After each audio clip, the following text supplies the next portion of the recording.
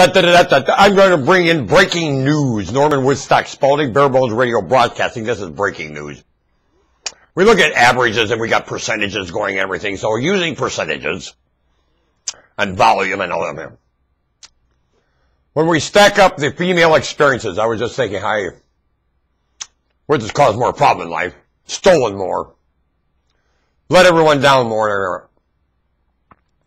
When you look at whoredom, and women behaving in whoredom, and women behaving in marriage and decency and motherhood and decency have robbed the place blind, especially if you look at cash on hand stolen.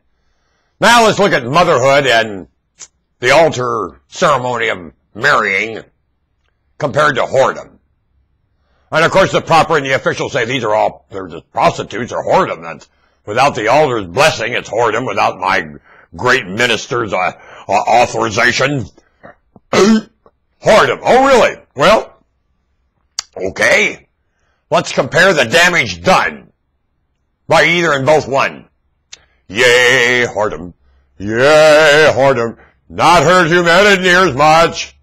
Well, we add up the volume of marriage and motherhood and over the robbery they do from the poor man, poor husband, oh God, from the family, from the effect of the whole thing. Wow, hell, whoredom's hardly heard anything. In fact, in some places kept its nose out. Yay, whores, you're sure smart, pretty nice people. Now let's look at mommyhood. Oh, well, the divorce and, oh, when I look in your heart before you even got to the altar, pretty ga-ga-ga-ga.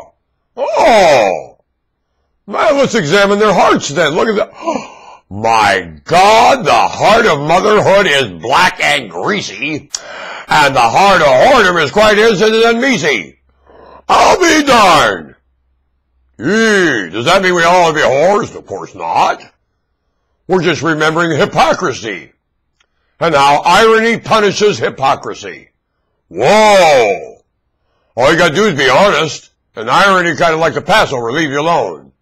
Only those that won't be honest about their hypocrisy, irony sure moves the fool of everyone, doesn't it? Ah!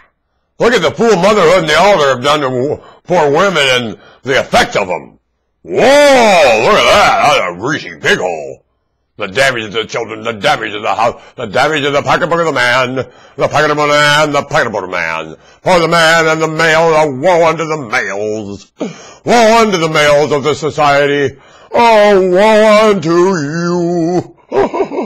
These whoredoms and marriage altar women are out to cause you a lot of goo. Yeah, yeah, yeah. Oh, well, according to when you get back and really, you use a very peripheral look and you see all the sequences and add up the percentages and other, the cost.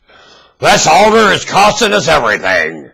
Especially the remarks accurate about anything going on. Because of the altar, there's no accurate remarks of anything. Black-hearted complex.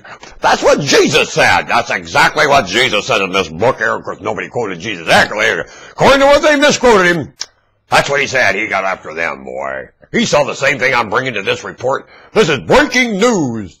Well, they're also innocent of the facts. You know what I mean?